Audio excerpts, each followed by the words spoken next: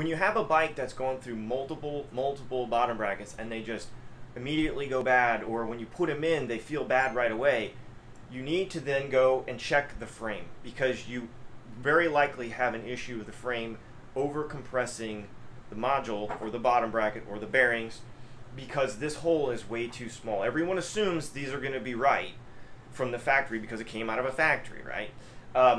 Don't assume anything, okay? The first thing you need to do is measure it, all right? Now, this is the typical way people try to measure it.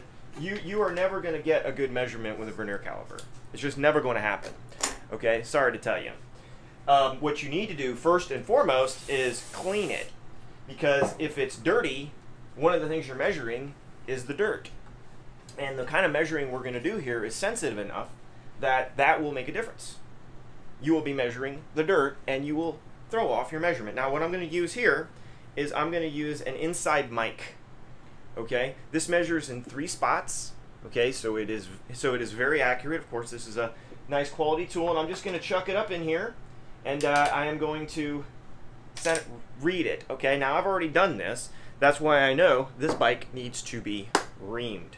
Okay, we're going to be using this, okay, to open this hole up very shortly. But the first thing you need to know is this is about 5/1000ths of an inch too small. Okay, that is a lot.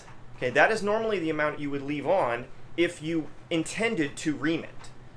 So what very likely happened is this bike missed getting reamed and it ended up in a box.